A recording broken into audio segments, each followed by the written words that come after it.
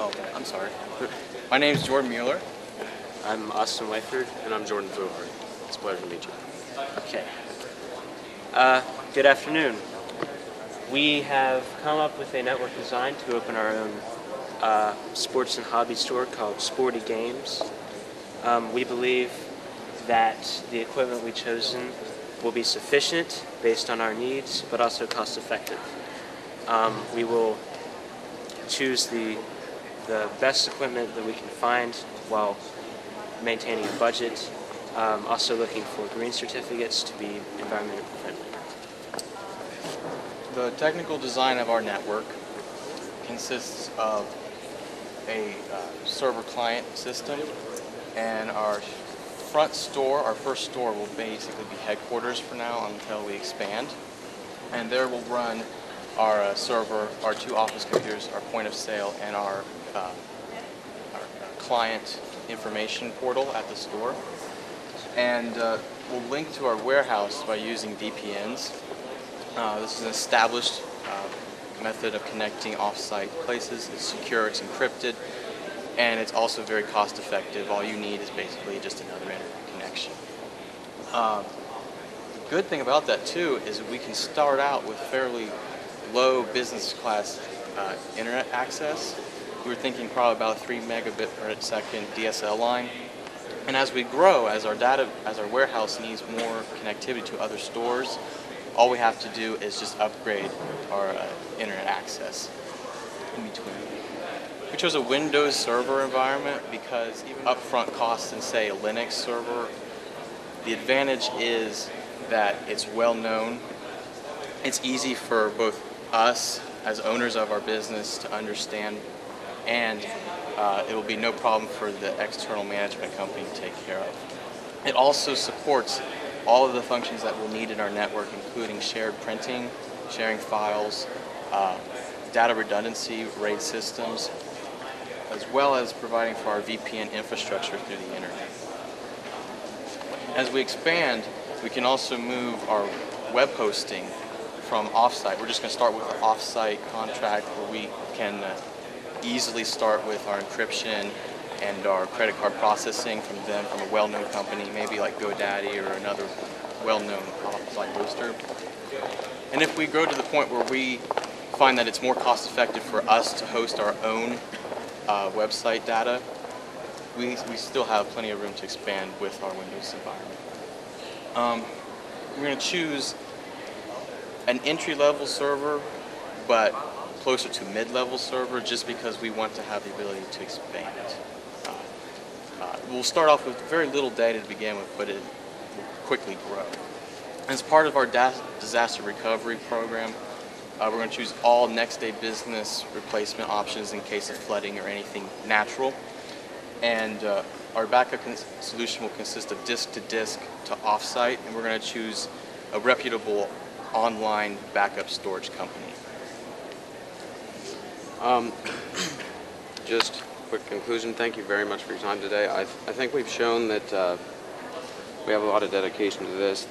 You know, cost effectiveness is very important. We're starting for a beginning business. And as we've seen here in the past few months, it is very important for a good disaster recovery plan. I believe we have that with, something like Mozy Pro or something like that that would easily back up any files. And green certification, I think as we're seeing here in the past few years, that is very important to see what you can do to help your planet. And I believe that would be very important to our business as well. And it's a best of both worlds store. It's a hobby store and a sports store, and that way you're getting two demographics in. And it's just easy access. Thank you for your time.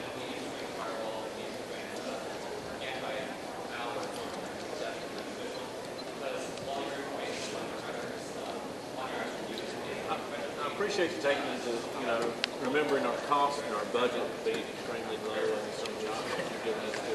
On the firewall, what you're looking at is doing the firewall. Look at software type firewall built in through the server. For initial reasons, yes, but there's actually, due to the way most internet connections function today, most of them, you have a router in between and you do network address translation. So that's kind of a built-in firewall. But in addition to that, we will want to put in a hardware firewall just in case. Not anything expensive. We wouldn't want to go with something like Barracuda. We're not quite to that level. But something definitely there just to make sure that we can't be infiltrated through open ports. And also, just due to time, forgot to include the firewall on all the other ones. But there will be like a firewall in between all our off-site places.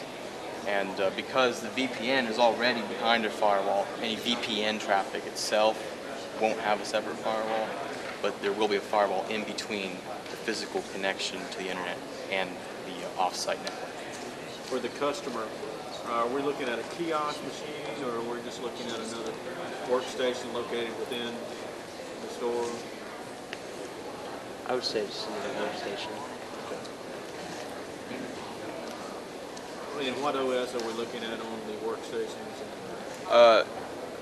I would say Windows XP, Windows 7, somewhere in that general area. Windows XP is a very tried and true operating system, and it's a few years old now, so it's cheaper, but it's also a very reliable operating system.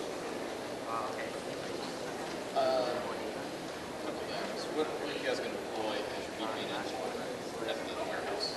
So, like, are you going to have another server there? Because I guess your service goes there. The printer will initially just be connected to the workstation. Right. What I'm asking is, what kind of hardware are you using to terminate? Do you have No, we're just going to use the standard built-in tools in Windows to connect to like L2TP or. Okay, so you're using client VPN. Okay. Yes. Interesting. Okay. Yeah. Okay. Very good. But you do bring up a good point. As we grow, if our warehouse needs increase, then we will change that from using client VPN, and we will actually make the whole network Always on site. Yes.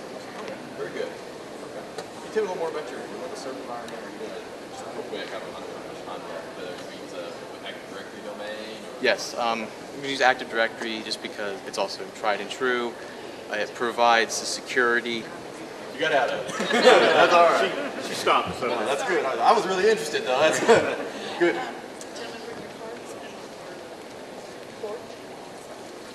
Thank you. Thank you.